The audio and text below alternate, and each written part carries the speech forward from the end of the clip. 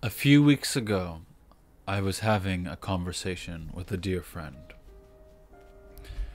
The conversation was a pleasant one for the most part, until we reached a topic that we disagreed on. It turned into what I thought was a light-hearted debate, and when it ended, I thought nothing of it. I later found out that the conversation for my friend was not okay. And to my friend, I had shown serious character flaws by my behavior. I was shocked, hurt, and then eventually angry. And I needed several days to calm down before responding. My hurt and my anger stemmed from a feeling of being mistreated and purposely misunderstood. There was no attempt on the part of my friend to clarify, to understand, or to trust that I was good-natured towards them and give me the benefit of the doubt.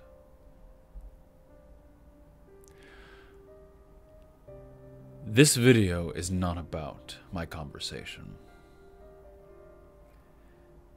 This video is about a new social norm that I am seeing amongst my friends, that I am becoming more and more afraid of. I value perspectives. And as a result, I reach for opinions and viewpoints that are different from my own, that are different from my main social groups. Having a wide variety of friends is one of the aspects of my life that I am truly grateful for. But in the last few years, and more quickly in the last few months, I have watched a new type of segregation based upon what people's ideas are, and the subsequent disgust grow in communities for those who don't think like they do. I have watched over the past few months many people who I know are kind and understanding, who are my friends, say vicious and hurtful things to others.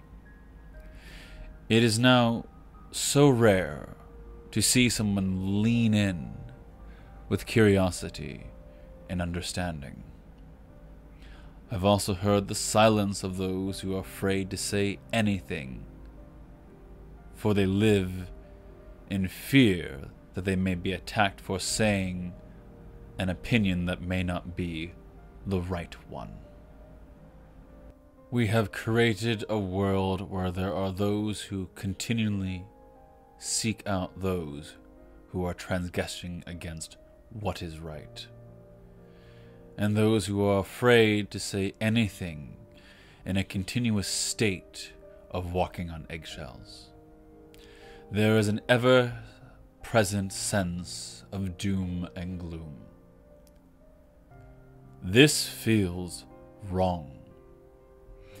This feels hostile. This feels toxic.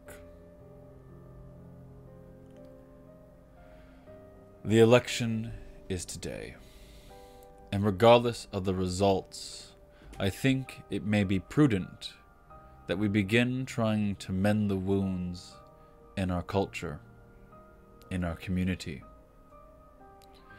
before we forget how to truly get along, before those wounds become too deep. I think a desire to understand others and allowing people to think the way they do is the first step in healing the toxicity in our culture, and perhaps, maybe, the best pathway forward. Anyway, just one man's thoughts. Thank you for listening. See you next time.